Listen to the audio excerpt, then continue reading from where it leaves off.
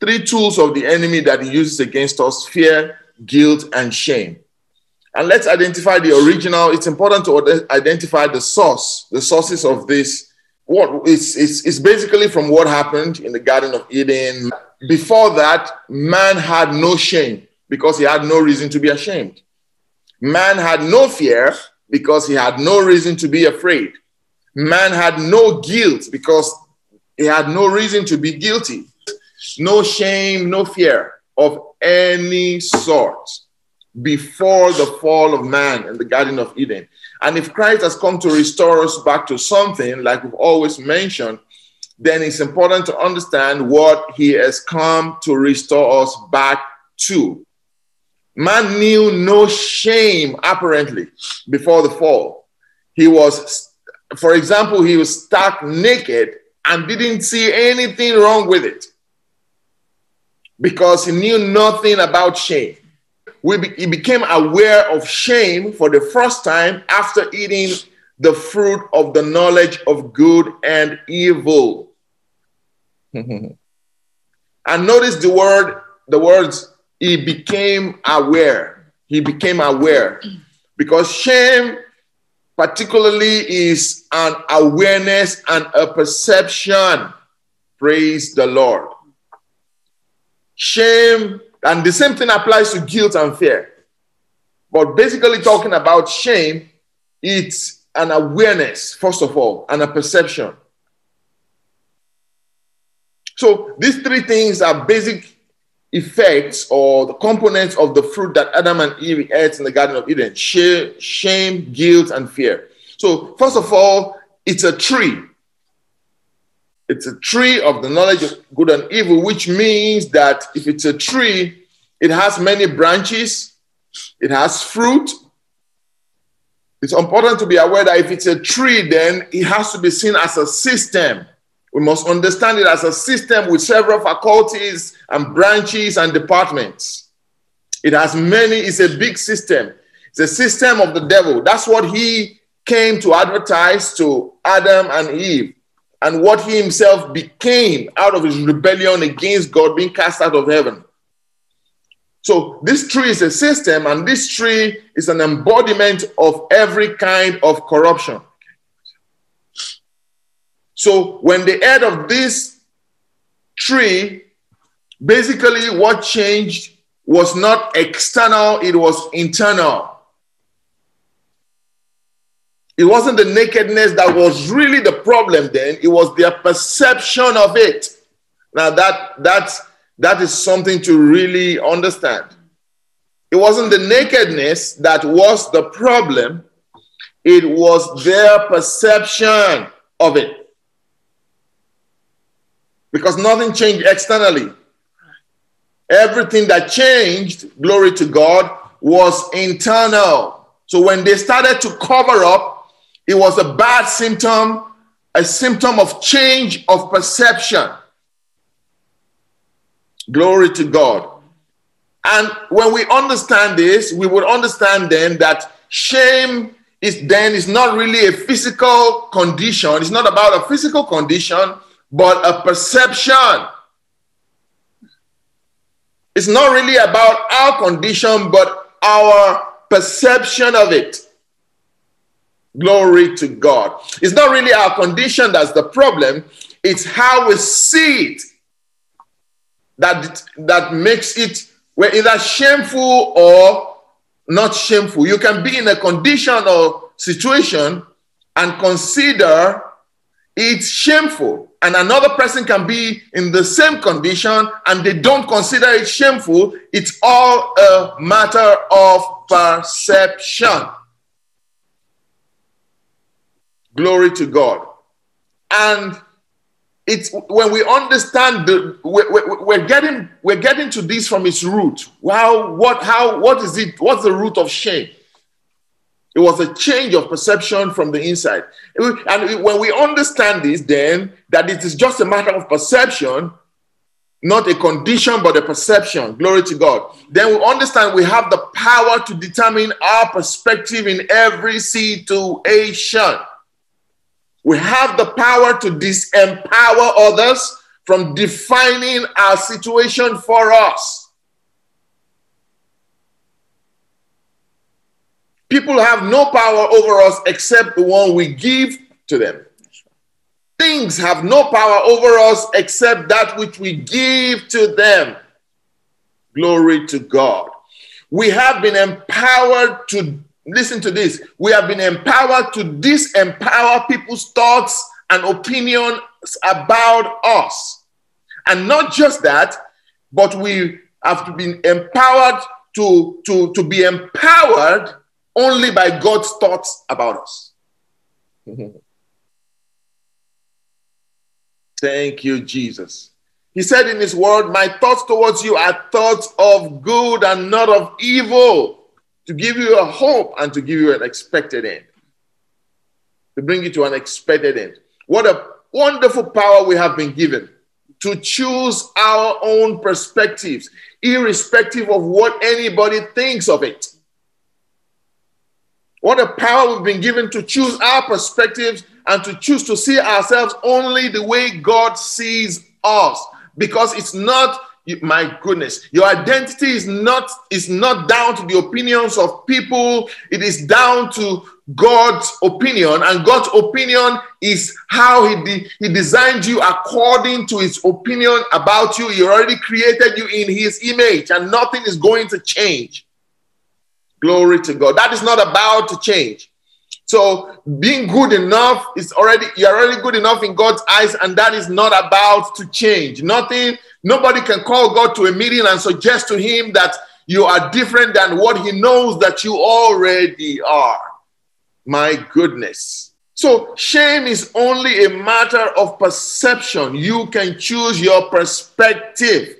Since what happened to Adam then and Eve at the Garden of Eden happened internally, the external condition was just the same before and after the fall. Their perception of their physical condition was what changed. Nothing really changed. Adam and Eve changed. This means we have to be careful because perception is more powerful than we think. Nothing changed. They changed. Nothing was shameful about being naked. They changed. Nothing was shameful about their condition.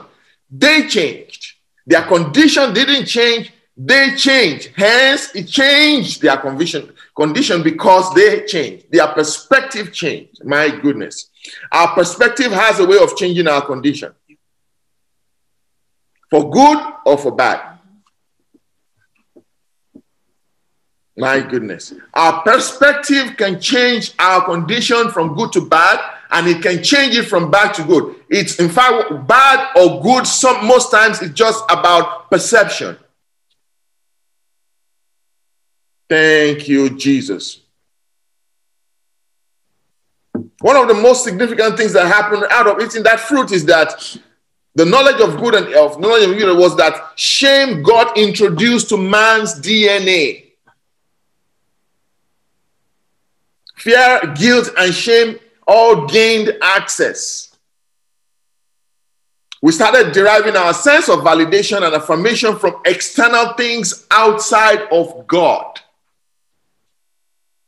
Looking good became more important than being good. And God's acceptance of us was no longer enough in our eyes. We needed acceptance from other sources. God became insufficient, yet he is Jehovah, our sufficiency. I'm trying to remember that particular name in Hebrew, but more than enough. I think that's El Shaddai. More than enough, sufficient, the all-sufficient one. He was no longer the all-sufficient one in their eyes. So for affirmation, for self-image, for validation, what God good on enough, God was no longer the source of that affirmation. It was no longer sufficient in their eyes. Thank you, Jesus. So they started seeing what they couldn't see before, and things started taking a new meaning. And mark the word meaning, because it was the same thing with a new meaning. The same nakedness with a new meaning. The same condition with a new meaning. They saw themselves differently. Their bodies meant something different to them. My goodness. They didn't feel ashamed before. Suddenly they started to feel ashamed. Shame is not a condition, it's a perception and a feeling. Shame is mostly about how we feel about it, not what it is. They didn't feel naked. Now they feel naked. Things took a new meaning. For the most part, things only has the meaning that we give it. For the first time, a separation occurred and a discrepancy occurred between what something means to God and what it meant to them. Before then, they saw their condition the same as God saw it. God didn't think there was anything embarrassing or shameful about them being naked. But after the fruit, there was a departure. They no longer see things the way God sees it. They no longer saw themselves the way God saw them. Glory to God. And this is it. The work of redemption of Christ at the cross is to restore us back to seeing ourselves the way God sees us. What has he done? He has removed shame. The Bible says he bore our griefs, he bore our shames, and the chastisement of our peace was upon him, and by his stripes we have been healed. Not only of physical diseases, but of every emotional disease, of everything that shame and guilt and fear put on us. We have been healed. We have been delivered from guilt, delivered from condemnation, delivered from every kind of regret, delivered from the fear of the future, delivered from the regret of yesterday, and now we have been restored back to joy, restored back to peace, irrespective of the situation, peace of God that passes no understanding, that passes all understanding, restored back to power, restored back to love, restored back to a sound mind that is not dependent on anything that is happening around us. Galatians 3:13-14 says Christ has redeemed us. Notice the word hath. It's not to say it's going to. It's not a futuristic tense. It is not. A present continuous tense. It doesn't say he is redeeming us. It says he hath. He hath. Christ hath redeemed us. Already did it. My goodness, it's already done. From the curse of the law being made a curse for us, for it is written, cursed is everyone that hangeth on the tree, that the blessing of Abraham might come unto the Gentiles through Christ, that we might receive the promise of the faith of the Spirit through faith. Galatians 3:13-14. He has redeemed us. Glory to God. And how did he do it? I love this part. The penalty for sin and death. First of all, the penalty for sin is death. So he died. My goodness. And he died not just as God, but as a man. He died as a sinless man. My goodness. He died as one of us on behalf of all of us. Oh, yes, that's what he did. Which one of us, it practically means that when one of us sinned, all of us sinned. My God. So then when one of us died, all of us died. My goodness. And when he was raised, one of us was raised, all of us were raised. My goodness. Now that he's seated at the right hand of God, we are seated with him. Christ, as believers in Christ, the Bible says we are jointly seated with Christ at his right, at the right hand of God. My goodness. If you look in Romans 3:23, Romans 5:12, and Romans 5:17-19 particularly, it says, for if by one man's offense death reigned by one, how much more they which receive abundance of grace and the gift of righteousness shall reign in life by one. Oh, I love that part. By one Jesus, by one Jesus Christ. Therefore, as by the offense of one judgment came upon all men to condemnation, even so by the righteousness of one man, the free gift came unto all men, unto justification of life. For as by one man's disobedience many were made sinners, glory to God, so by the obedience of one shall many be made righteous. That's what he did. My goodness. So still on how he did it, look at this. He showed up in hell as a sinless man, and in death as a sinless man, and in the grave as a sinless man. And after his blood had been shed, hell realized it was not the kind of blood that was admissible in hell. Oh, is somebody getting this? This is sinless blood. His blood sample didn't match what they were allowed to admit and keep in their inventory. I don't know if anybody is getting blessed by this. This really blessed me. His blood sample didn't match what was allowed to be kept in their inventory. This is a sinless soul. This kind of soul is not admissible in hell. So there's a problem. Hell had made a mistake. And at the same time, the penalty for sin has been paid. It's like the kind of federal prison or state prison, finding out that they had the wrong inmate and that they had the wrong guy. And the Bible says, if the princes of this world knew, they would not have crucified him. 1 Corinthians 2:8. Which one of these princes of the world knew they would not have crucified the King of glory? So they mistakenly arrested someone and had the power of authority. Now, they mistakenly arrested someone that had the power and authority to set all prisoners free, because he willingly submitted himself to them so that he can shed his blood and pay the payment and gain access to set all prisoners free. And not just the present prisoners, it includes all future arrests for anyone who would flash the Jesus ID. Mm-hmm. My goodness, if they arrested you, all you had to do is flash the Jesus badge, and they have no authority and no hold on you. Now you have power over sin. Not just sin then, but everything that sin produced. Part of it is guilt. Part of it is shame. Part of it is fear. Part of it is condemnation. You have been set free. You have been set free. And many people don't understand. Many people understand redemption conceptually, but not in practical application to their present situation.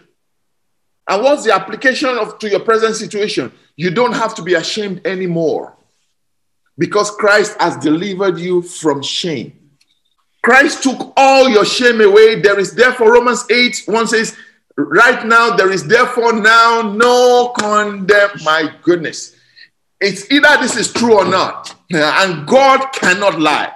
It says there is therefore now no condemnation, no shame, no guilt, nothing, because Christ bore it. He took it. I cannot give Chika my iPhone and still have it. One of us has to have it. If he took my shame and he took my guilt, then I no longer have it. It's now hanging on the cross of Christ, where he took it away forever and ever and ever, never to bring it back. We can't get it back because he took it away.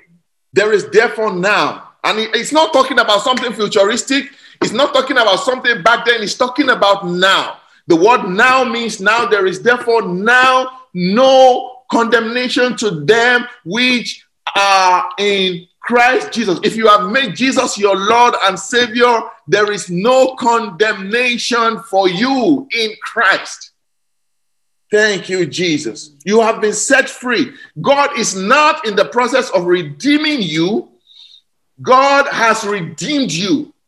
He is not really restoring you. He has restored you back to the right status. He's not delivering you. He has delivered you. What you need is to see it and begin to walk in it. What you need is a thinking that matches the new status and your new identity in Christ. The identity that was given to you as a gift of God in Christ, that Christ has put you into. It's your new identity. God is not trying to make you into something you're not. He's trying to get you to see what you already are, and his divine power has given us all things that pertain to life and godliness through the knowledge of him.